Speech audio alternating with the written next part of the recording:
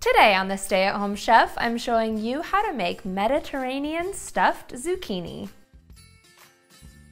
These zucchini boats are a delicious way to use up all of those summer zucchini. To start, you'll need to bring a large pot of water to a boil on the stove, and then you'll need 4 zucchini. I'm going to trim off the ends and then slice them in half lengthwise. When selecting zucchini from the store, you want to look for 3 different things: color, size, and stem. No matter what color it is, green, yellow, or white, you want to have a nice, vibrant, rich color. You also want it to be a medium size. Too big and it'll be watery. You also want to look for the stem. Having more stem on the zucchini is better than having less stem like this one, and it'll actually last longer with more of a stem on it.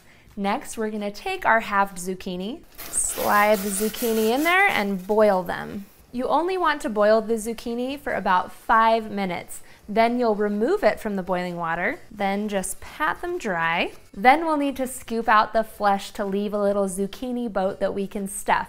You'll need a sharp knife. Then we'll start by cutting this way down the center, so you can just chop this up. We're actually dicing our zucchini flesh while it's still whole. Then we make a cut lengthwise on each side, and then one right down the middle.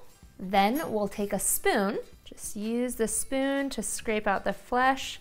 It's already diced, so you can place it directly into a medium-sized mixing bowl. Then you're left with a little zucchini boat. Set the little boats aside and we're gonna work on our stuffing. Add a cup of diced roasted red bell peppers in with your zucchini flesh and 2 cups of croutons. And I'm using garlic croutons for a little garlic flavor. Then you'll need a 1/4 cup of sliced black olives and 1/2 cup of crumbled feta cheese.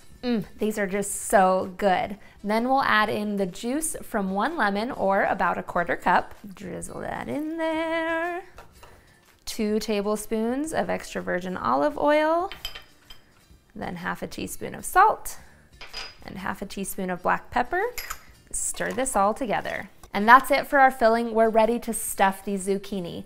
Line up your zucchini boats on a lightly greased baking sheet. We're gonna spoon some of the filling into the center of each zucchini. You want to stuff the zucchini as full as possible, but you'll see they end up nice and pretty.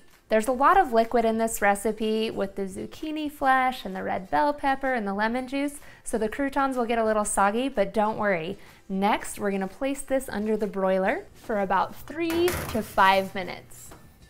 The broil setting will crisp up the top of your croutons and melt that feta cheese, and then you are ready to eat.